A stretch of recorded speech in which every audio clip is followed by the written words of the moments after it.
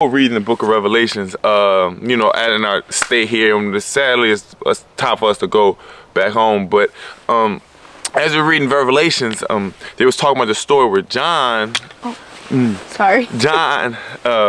was taken up to heaven, and he got to like, John was taken up to heaven, and he got to see what heaven was like and see God sit on his throne. And the people that were near God, all those people who were in the presence of God, all they could do was praise God and say how holy he was. They'd just say, holy, holy, holy, how worthy he is, and just say how holy it was.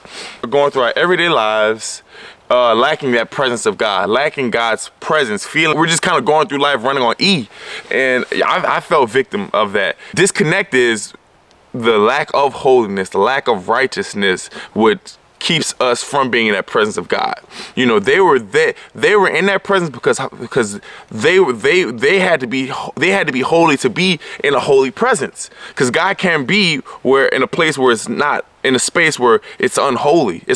So for us to be in God's presence in our everyday life, we must be, like I said, holy and righteous. And there's so many things that can take us from being in God's presence, things that are not of God, whether that be, you know, and I had to ask myself, because I feel like I've been struggling with, you know, being in God's presence. You know, I've kind of just been going through life vicariously, I've been running on E, and I'm like, dang, I need that fire back. It's like, dang, I was out here yesterday, I'm like, dang, I need that fire back. Like, how can I get that fire back? I want to, those times where I've really been close to you, and I used to treat people like how you would want me to treat them. I would love people how you'd want me to love people. I'd respond to things versus reacting to things out of anger or spite, or, you know, getting irritated. I find myself more irritable now. I find myself more annoyed, and like, just because I'm lacking God's presence. I've been running on E, and I'm like, God, like, when I try to be,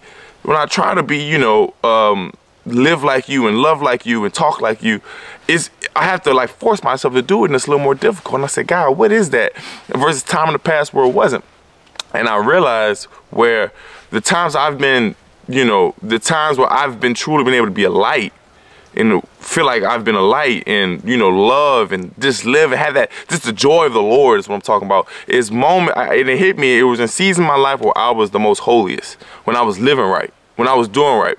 And I realized, like, man, I've kind of strayed away from that. I strayed away from living right. I've been playing with sin more. I've been entertaining sin more. And it hit me, and I'm like, okay, the only difference between now and then is now I've been entertaining it more. And I've been entertaining it because I had the mindset, the attitude of like, well, okay, it's just a little bit here, or it can't hurt, or just kind of dibbling dabbling with it.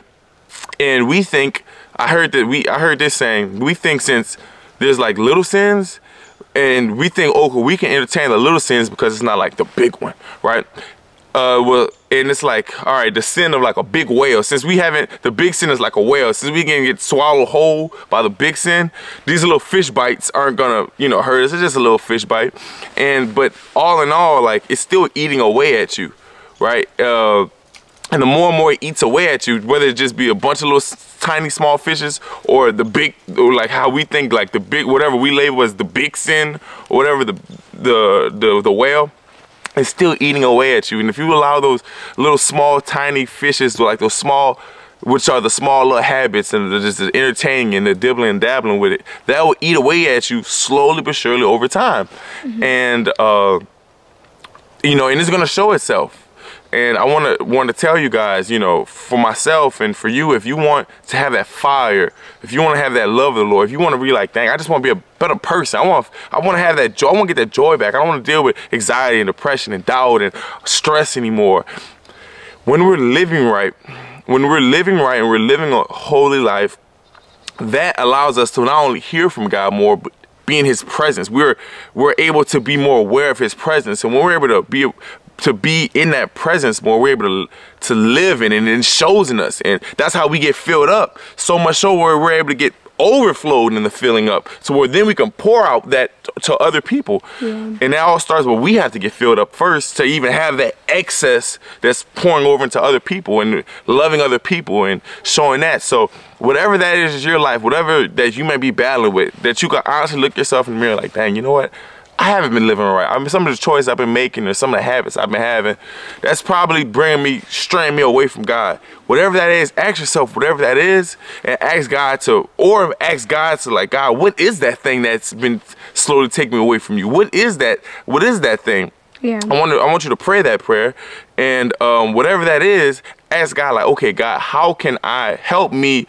Whatever this is tempting me to dibble and dabble with this, or why am I doing it? What is the root cause of this?